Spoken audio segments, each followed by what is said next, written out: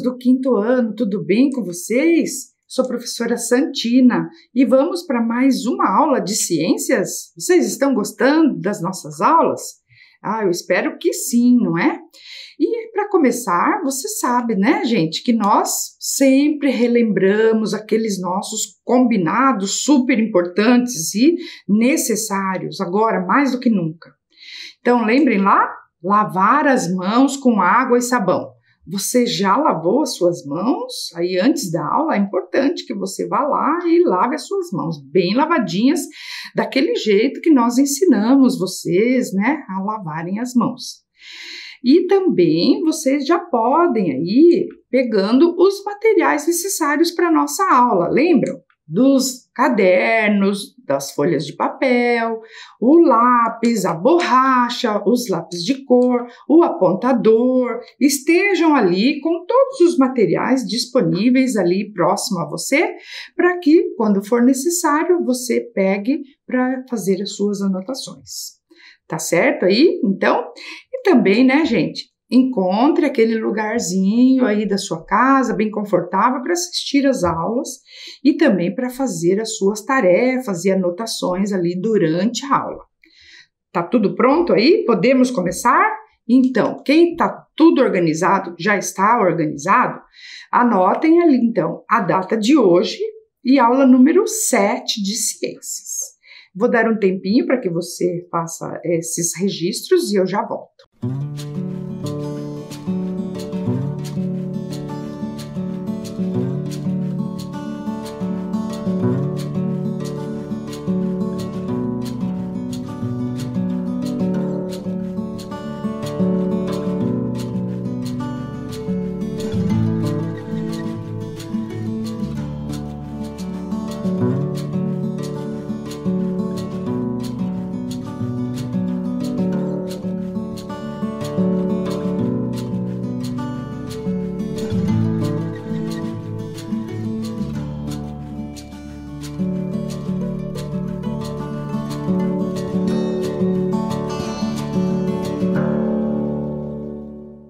E aí, conseguiram anotar direitinho as coisas? Estão preparados?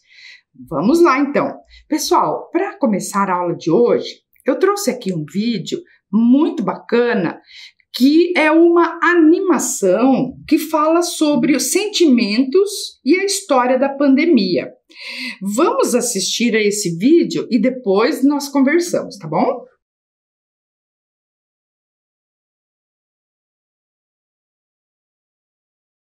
Quando tudo isso passou. A doença pegou de surpresa o mundo todo. O vírus se parecia com uma coroa e por isso lhe deram o nome de coronavírus. Mas a doença até hoje é chamada de Covid-19. Cientistas de todo o mundo se debruçaram sobre seus planos de trabalho para conter a propagação da doença. Guiados pela ciência, instruíam a população sobre a maneira mais prática de se proteger. Diziam: fiquem em casa, não saiam às ruas. Para evitar o contágio, todo mundo deveria manter uma certa distância uns dos outros. Lavem as mãos com sabonete, porque a ação dos detergentes destrói a gordura que envolve o vírus e assim ele morre. Outra coisa era de usar máscaras para proteger nariz e boca. E ficar em casa para evitar a propagação do vírus. A humanidade já havia passado por muitos momentos tristes, muitas outras vezes. Era uma guerra também, porque as pessoas infectadas morriam em proporções exponenciais. A ciência nos alentava em cada momento, mas cedo ou mais tarde, tudo iria passar. As músicas, os desenhos e todas as artes diziam isso também. Ser ou não ser, eis a questão. As crianças indígenas, as crianças do interior e as das cidades compreendiam que o momento era difícil e aceitavam o que a ciência lhes dizia. As crianças poderiam fazer dentro de casa tudo o que faziam lá fora, mas o isolamento social era para não contaminar nem ser coroado pelo vírus. As cientistas e os cientistas elaboravam também fórmulas matemáticas para calcular o quanto de pessoas poderia morrer.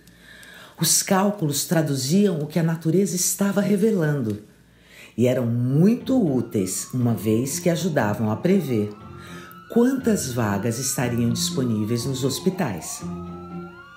E assim, caso não fossem suficientes, deveriam providenciar os hospitais de campanha para atender e tentar salvar o maior número de vidas possível. As cientistas e os cientistas varavam noites em seus laboratórios, procurando descobrir algo que fosse eficaz para imunizar e curar a doença. Mas o mundo começou a mudar. As pessoas começaram a olhar para o céu e para o chão em que pisavam e ver que a poluição estava diminuindo. Viram que as águas estavam se tornando cristalinas e que as pessoas começaram a demonstrar seus afetos. Sim, sim, pensou a cientista, os ingredientes da poderosa medicação, a solidariedade, a compreensão e o amor. E se juntaria a eles a ciência para descobrir um remédio que cuidaria das pessoas infectadas, ajudando a combater o medo e a tristeza que afligiam a humanidade daquele tempo. Como também toda a miséria, o egoísmo e o desamor que porventura ainda remanescesse. De nada adiantaria a passagem do vírus em forma de coroa se não houvesse provocado uma grande mudança no espírito humano. E assim, confiando na ciência, mais uma vez a humanidade superou aquele momento triste. Fim.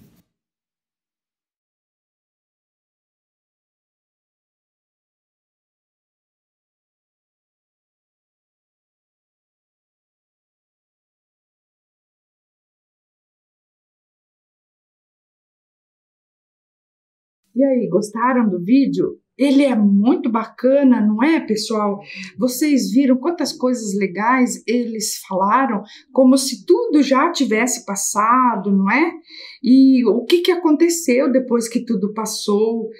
Vocês viram que a poluição diminuiu, não é verdade? As pessoas começaram a se tratar melhor, com afeto, não é? E daí ela falou 3 palavras super importantes aí que nós precisamos, né, rever. Ela falou sobre a solidariedade, a compreensão e o amor. A pandemia pode aproximar as pessoas por meio da solidariedade, por meio da compreensão, do amor, do afeto. E junto com a ciência, nós podemos vencer essa parte, né, da história aí que estamos passando. Então, gente, ficou claro aí que nós precisamos 2 coisas importantes: ficar em casa por enquanto, não é, até que tudo se normalize, e também, se precisar sair para trabalhar, não é, ou em alguma outra necessidade, utilize sempre máscara. Não é bacana isso? Então, a ciência e a solidariedade, juntamente com as pessoas, nós podemos vencer. E aí, vamos lá então para a nossa aula de hoje, né? Depois de tudo isso, vamos relembrar o que nós vimos nas aulas passadas. Lembram que nós estamos estudando as propriedades físicas dos materiais? Nós já estudamos algumas, lembram? Solubilidade, sobre o calor, e hoje nós vamos falar sobre mais uma propriedade, tá? E também, na aula passada, nós falamos sobre vacinas. Estão lembrados dessa aula? Muito importante. E aí, lembram que nós falamos, né, a professora Franciane, ela falou sobre a caderneta de saúde da criança curitibana. Você encontrou a sua caderneta ali, pessoal? E vocês notaram que existem a caderneta de meninos e meninas. E vocês notaram se as vacinas são diferentes? Olhem aqui, lembram? Caderneta de vacina cor-de-rosa das meninas e azul dos meninos.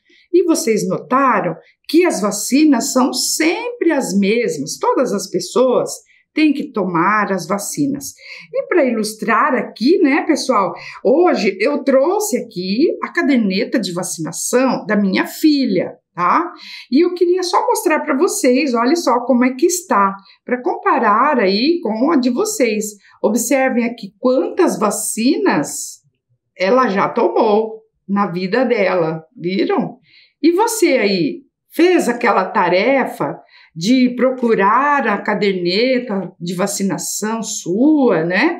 E perguntar ali para os seus familiares quais doenças você já teve ou quais vacinas você já tomou. Lembram aqui dessa tarefa? Você conseguiu copiar na aula passada e fazer algumas anotações ali, respondendo assim: que doenças eu já tive?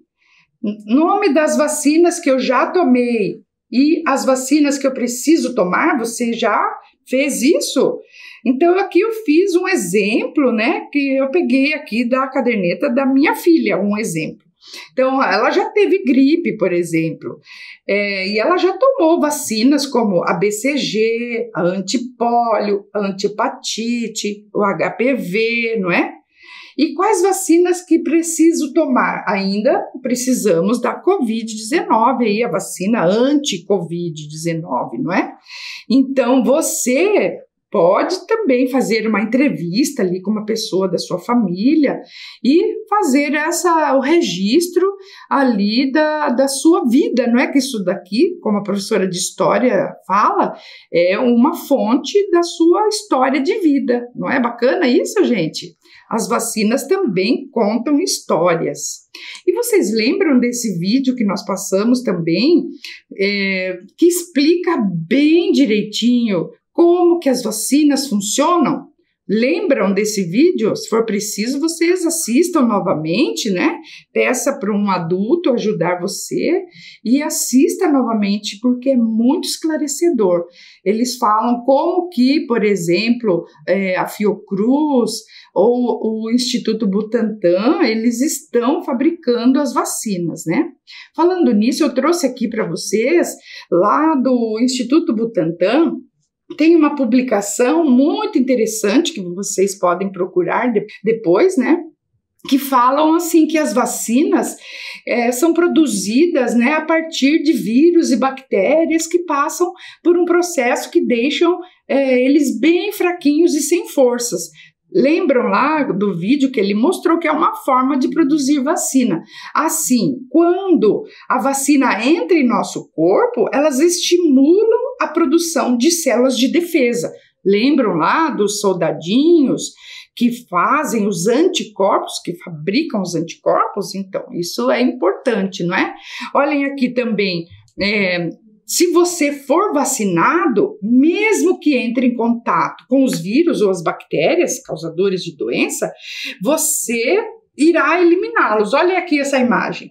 Veja ali, quem está vacinado é como se estivesse, né, num escudo protetor. É importante tomar a vacina, não é? Porque as vacinas são poderosas ferramentas para a prevenção de doenças, pois elas ensinam o nosso corpo a combatê-las.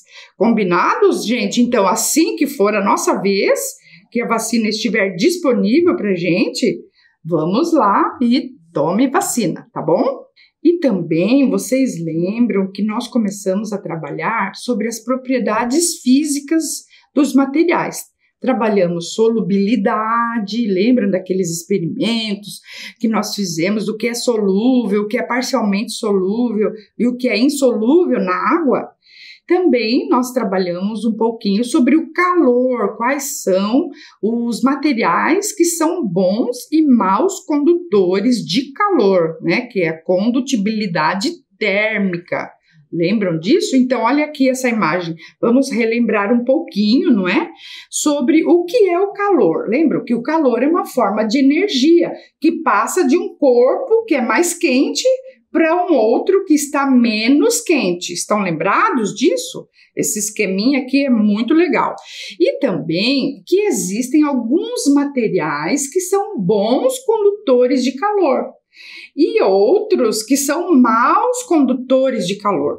Então, vamos relembrar aqui alguns exemplos. Olha só, tem muitos objetos que nós temos na nossa casa que são feitos de materiais que são maus condutores de calor. Então, por exemplo, olhem ali, as luvas e aqueles pegadores de panela, a colher de madeira, quando nós vamos, né, mexer lá um alimento quente, ou aqueles copinhos de isopor, né, para manter o café quente. Eu trouxe aqui, por exemplo, ó, essas luvas de cozinha, elas são feitas de um material, né, que são fibras, que faz com que o calor não passe lá para nossa mão. Então, é uma forma de nos proteger. Também a colher de pau, ela é mal condutora de calor, né? Essas colheres que são feitas de madeira. Ou então, aqui, vocês lembram dessas... Conhecem luvas de silicone, que também elas são maus condutores de calor, por isso que nós utilizamos muito ali na nossa casa para nos proteger contra queimaduras, né? Nós até vamos falar disso depois, não é? Outras coisas aqui também, olha só.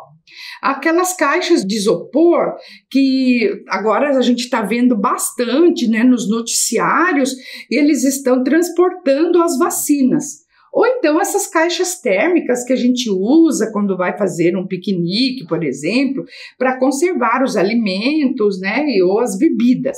Então, como que funciona isso, não é? Vejam aqui, as caixas de isopor ou de plástico, elas são utilizadas para conservar a temperatura, no caso ali da vacina, não é? Ou do alimento ou da bebida.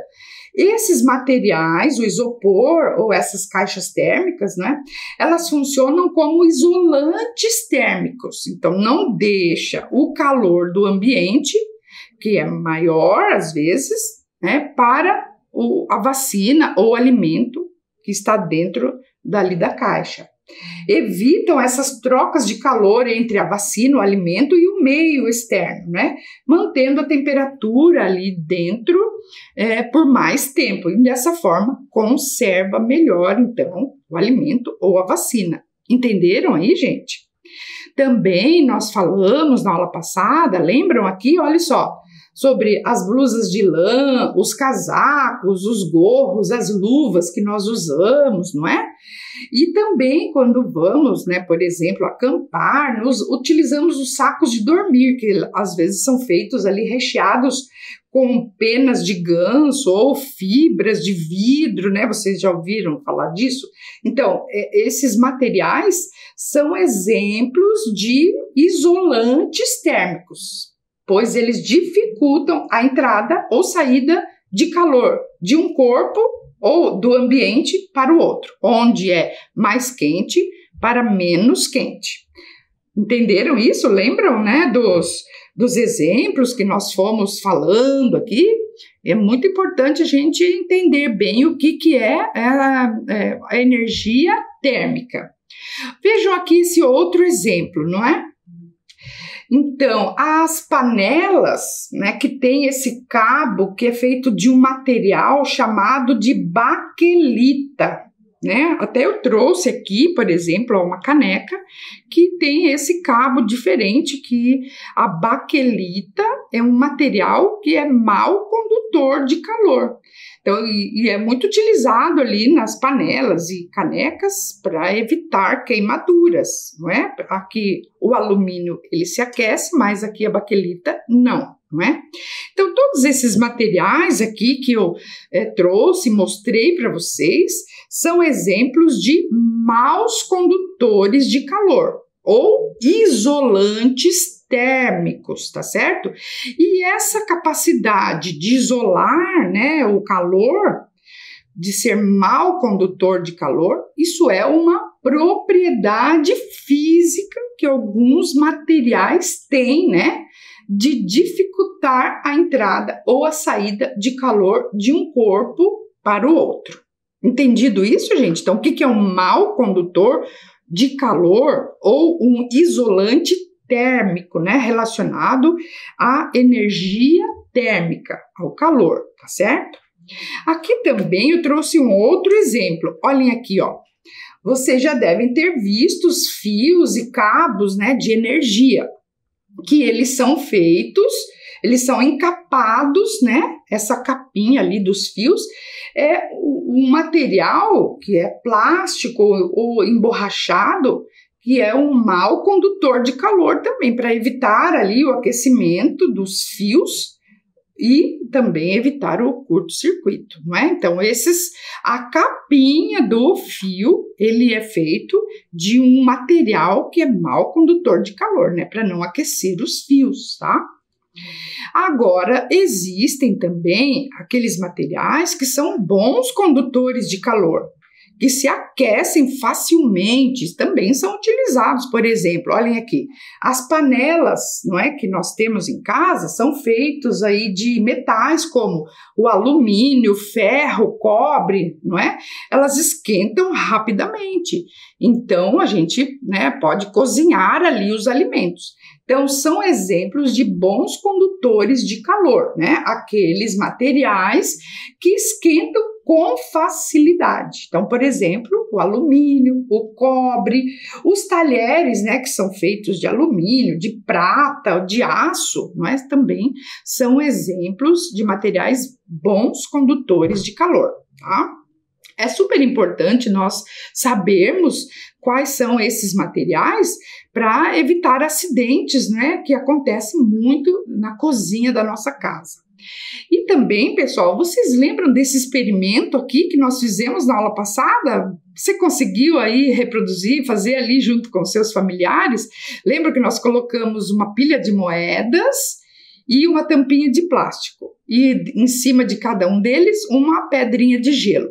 E lembram qual cubo de gelo que derreteu mais rápido? Estão lembrados disso?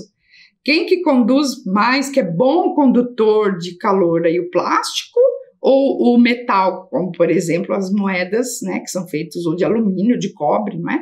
Lembram dessa resposta? Olha lá, ó. Então, o cubo que estava sobre as moedas, porque o cobre ou o alumínio, né, das moedas transfere melhor o calor, fazendo com que o gelo derreta mais rápido. É bem jóia esse experimento, né?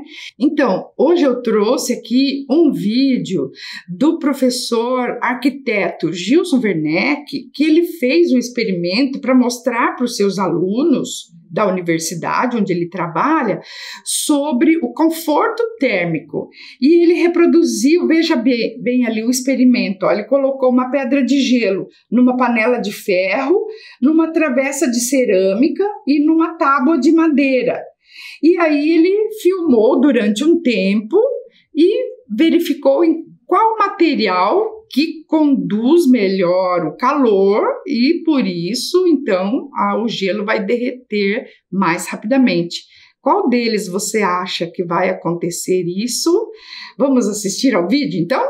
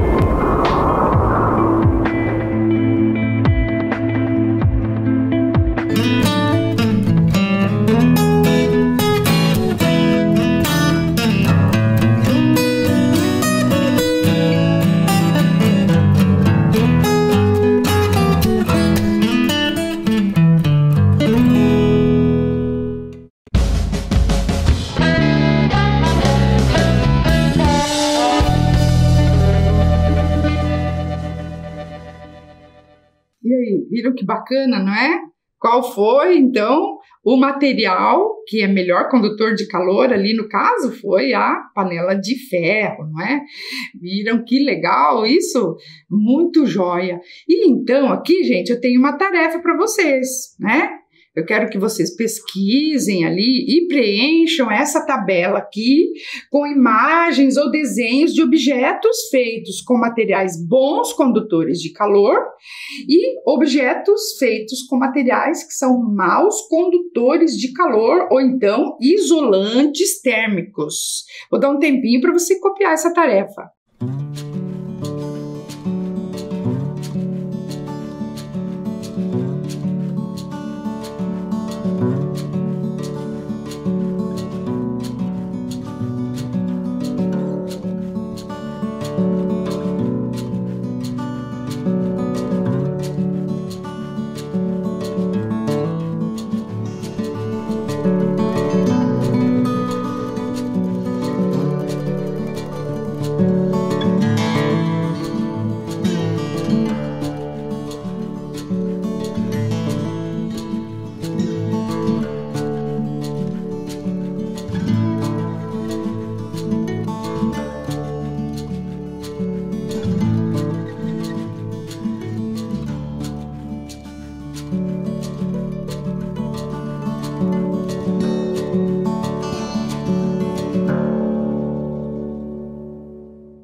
Conseguiram, então, copiar a tarefa? E eu quero ver vocês fazerem direitinho ali. Procurem sempre a ajuda de uma pessoa da família aí que possa ajudar você a pesquisar.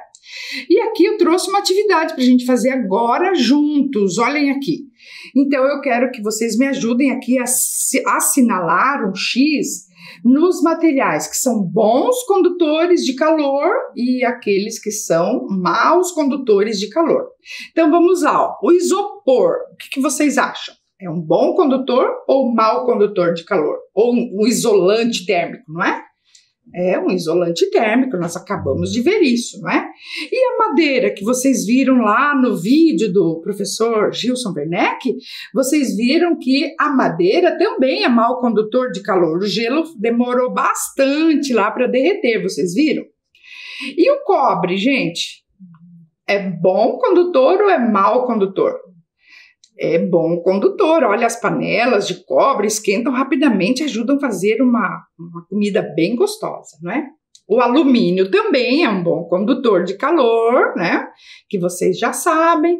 E a cortiça?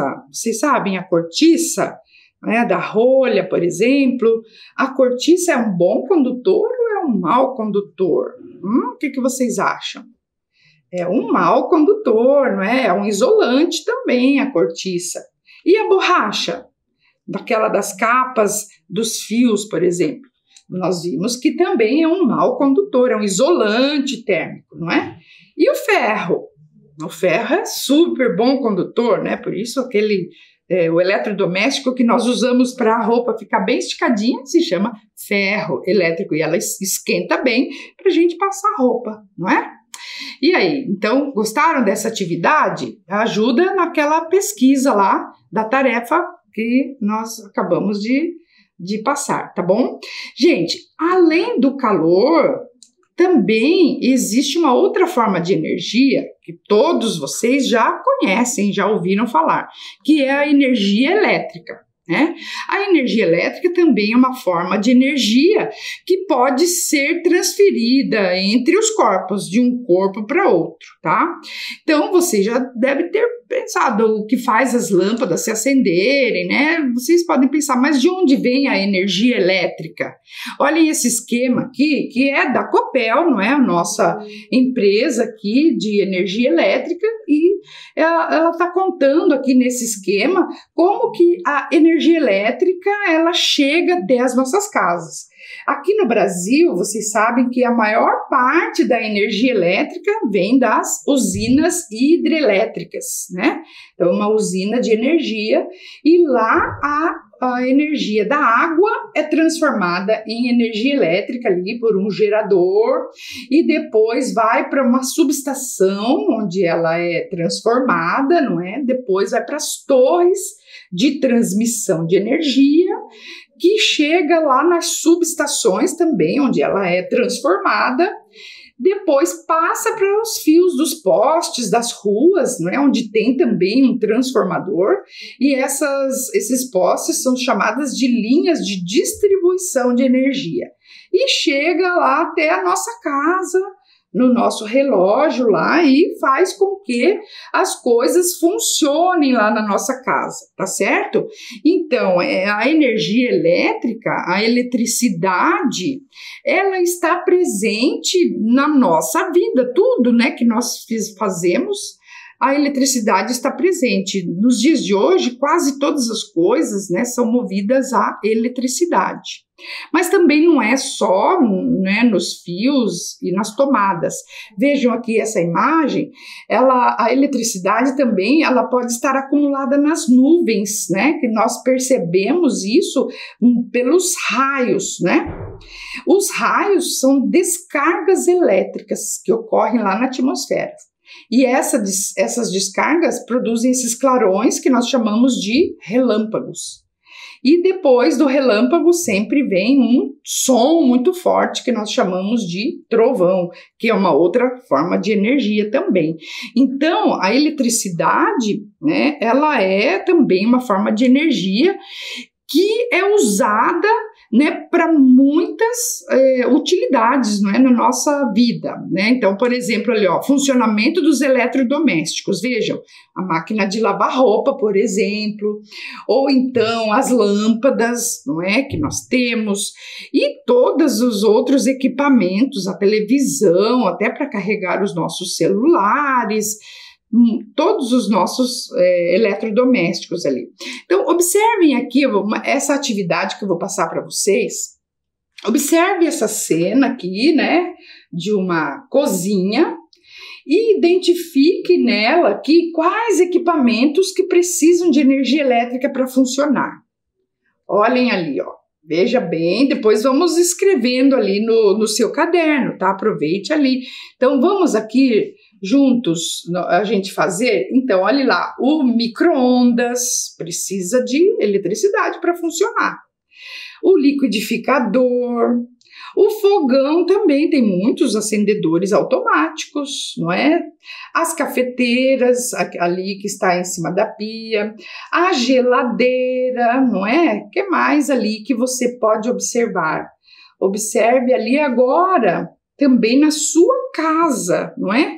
O que tem na sua cozinha ou na sua sala, no quarto? Quais são os aparelhos, os objetos, as coisas que vocês têm que precisam da energia elétrica para funcionar?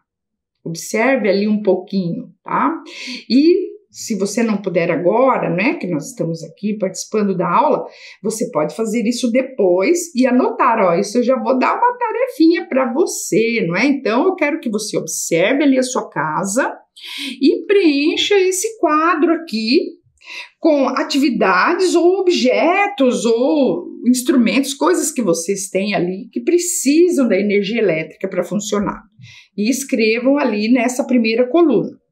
E também eu quero que vocês observem ali na sua casa quais objetos ou quais atividades que você faz que não precisa da energia elétrica. Então observem bem, pense ali, vou dar um tempo para você copiar essa tarefa e eu já volto, tá?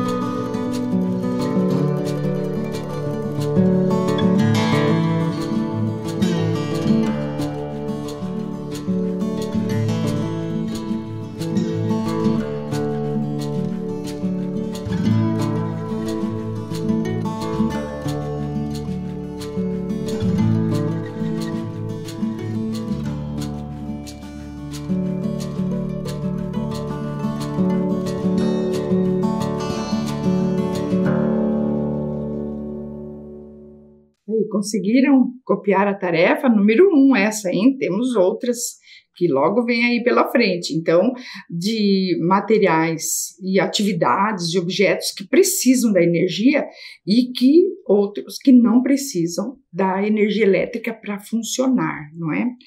Mas aí eu quero perguntar para vocês, então, quais materiais que conduzem agora a energia elétrica? Lembra que nós falamos da energia térmica lá do calor? Será que a energia elétrica também é conduzida de maneira diferente ali, dependendo do material? Será que também existem bons condutores de energia elétrica e também maus condutores de energia elétrica? O que vocês acham disso? Não é? Então, para responder, eu trouxe aqui uma situação para vocês pensarem. Então, olha só. Uma família está fazendo ali a reforma em sua casa. E a mãe foi comprar alguns cabos elétricos, né, para fazer a fiação lá. E daí, pesquisando em sites lá de venda nas lojas, ela encontrou um produto que diz assim: cabo indicado para eletrodomésticos, micro-ondas e secador de cabelo. O produto é um cabo flexível e o material condutor é o cobre. Então, dentre ali esses dois materiais que vocês estão vendo ali no fio, não é? Qual deles é que conduz a eletricidade? O que você acha? É o cobre ali que está encapado pelo plástico ali, pela borracha? Qual o material que é utilizado para conduzir a eletricidade? Qual que é? Então, vamos lá, né? Vamos explicar.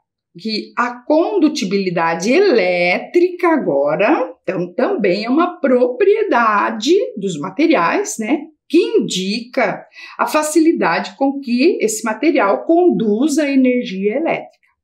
De forma geral, os metais são bons condutores de energia elétrica, como, por exemplo, o cobre, o ferro, né? Então, ali no caso, o cobre que é um bom condutor elétrico. Por isso, ele é muito usado na fabricação de fios, tá? Então, entenderam ali qual que é a resposta daquela situação? Então, olha aqui, ó, concluindo, né? Alguns materiais não permitem a passagem da corrente elétrica.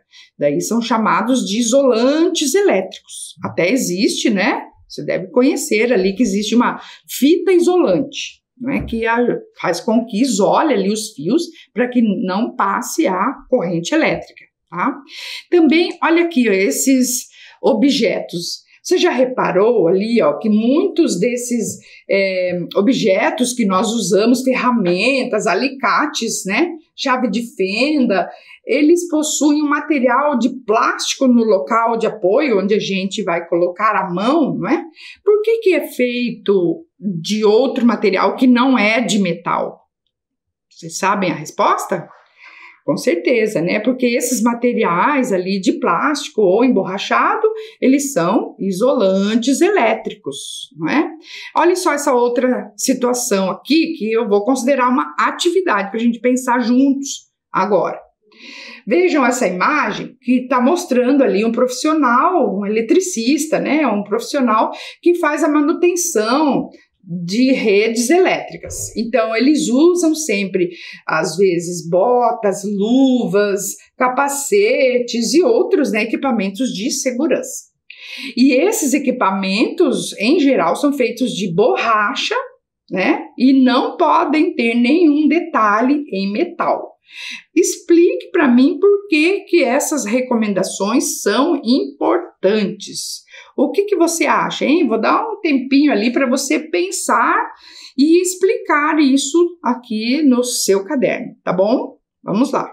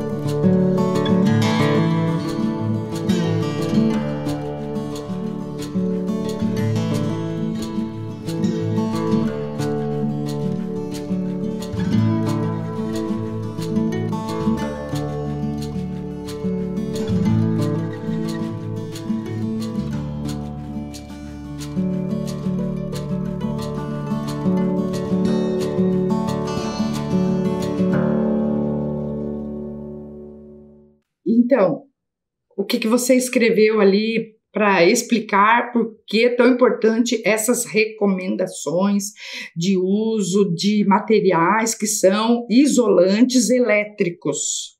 O que vocês acham? Então, vamos lá, né? A explicação. Trata-se de uma proteção contra choques elétricos, que vocês sabem que o choque elétrico ele pode ser fatal, né? Então, o plástico, a borracha, eles são isolantes elétricos, ou seja, eles impedem que a pessoa leve um choque elétrico que, dependendo, pode até levar à morte ou deixar uma sequela, né? E aí, gente, então vamos para a segunda tarefa de hoje.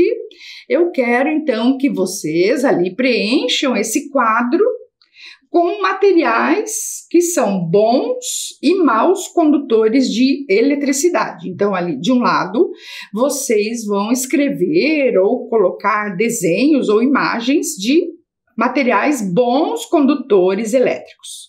E do outro lado, maus condutores elétricos, materiais ou objetos que contêm materiais que sejam bons e maus condutores de eletricidade. Combinados? Eu vou dar um tempinho para que vocês possam copiar a tarefa. Já volto.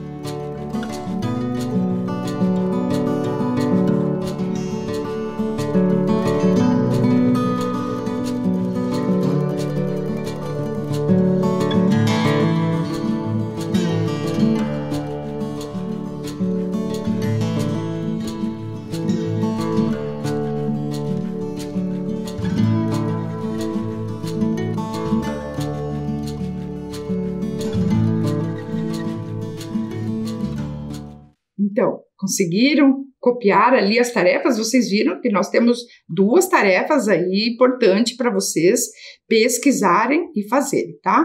Mas, pessoal, a nossa aula está chegando ao final. Você gostou da nossa aula? Hoje nós aprendemos um pouquinho mais sobre condutibilidade térmica e elétrica, que são propriedades físicas dos materiais. Então, por hoje é só, pessoal. Até a próxima aula. Fiquem bem e tchau!